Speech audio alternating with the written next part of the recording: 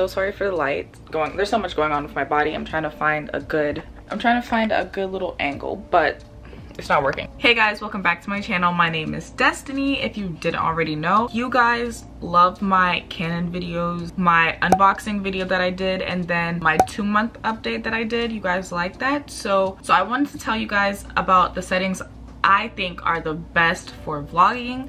And I'm not just saying like these are the settings I use to like experiment with. I've got settings from like different YouTubers and I kind of like conjured up my own or like put things together. I also switch my settings depending on where I am and how I want to use it. So let's get started with this video and I'll show you guys what my favorite settings are for vlogging.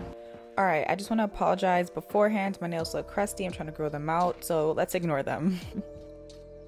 Alright, so my first settings is in the quick settings. My ISO speed is autofocus. It autofocuses on anything. Then I have the one shot for pictures, but I don't really take pictures. And then I always shoot my videos in RAW because they just have better quality.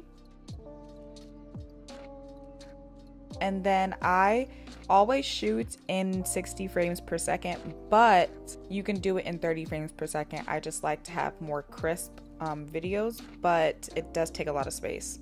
Self timer's off because I do not take any pictures. And then I also have the ND filter off, but when I'm outside it's better to have it on because it'll like change the vibe of the video and it won't have the sunshine too much on your face.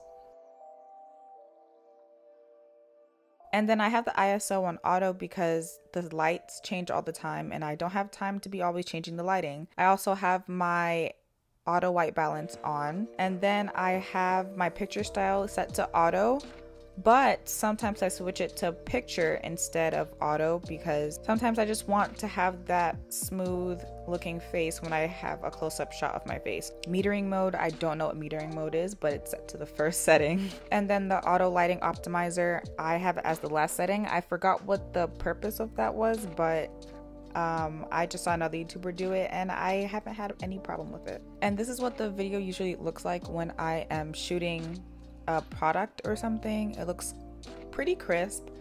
You can't zoom in too much because it's gonna get blurry, but yeah. Alright, now we're gonna go to my menu settings. I'm gonna go through this pretty fast because they're on the screen. This is screen 1. Then there's page 2. I have my Face ID settings on. The ring function autofocus lock is basically the button next to the record button says ring function, and I set it to autofocus lock so I don't have to hear the clicking in the background. And then now that we move to page 3, I also have autofocus method face tracking on. I have continuous autofocus on page 4, page 5. This is my page 6. I have white balance as auto white balance. White balance correction, B1, 0. Self timer is off. My movie recording size is 30 frames per second. Wind filter is on auto because, you know, I don't want to hear all that wind, even though it's still pretty bad. But yes, I don't know what an alternator is, so let's ignore that. My settings, my folders, my formats, my video system is NTSC. I'm not sure what that is, but a lot of YouTubers have it on that, so I'm just gonna keep it like that. And all these other options you don't need. So I did go back to the ring function button just to let you know that the ring function is basically the button that's next to the record button when you're about to hit record. You click AFL right here and then it's going to set to ring function. So anytime you want to take a video, you click ring function like this.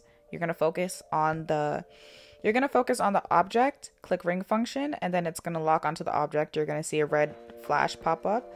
Then you're going to record and then it's going to lock onto the object, which is my lip balm or whatever it's called.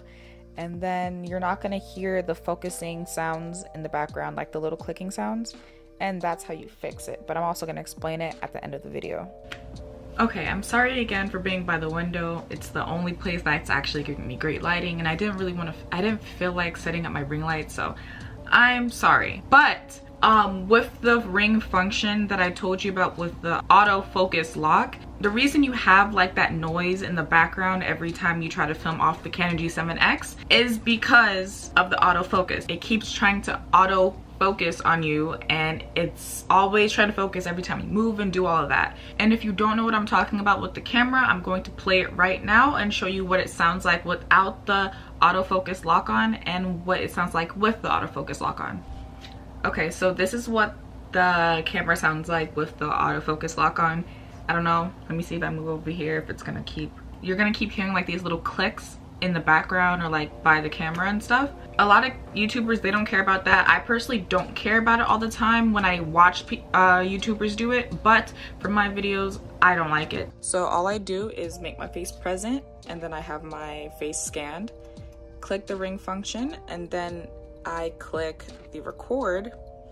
You shouldn't hear anything. And this is what it sounds like with the autofocus lock on. I don't think you guys hear any of the clicking sounds that I had before. I don't like to use the ring function button when I'm trying to do like visuals and I know I'm gonna put music over it because I'm gonna mute the clip anyways. When there's clips where I'm talking, I put the autofocus lock on because I don't want to hear the clicking noises. If you do get a Canon G7x, it's a really great camera. I just want you guys to know what type of settings you guys should use for your camera so you could get the best quality that you can. But if you like this video, leave a thumbs up and check out the other videos I made on the Canon. Subscribe for more videos like the other videos I do, like day in my lives, morning routines, getting my life together. See you guys in the next video. Don't know when that's gonna come out, maybe next week, maybe in a few days, but it's gonna come out. See you on the next video. Bye.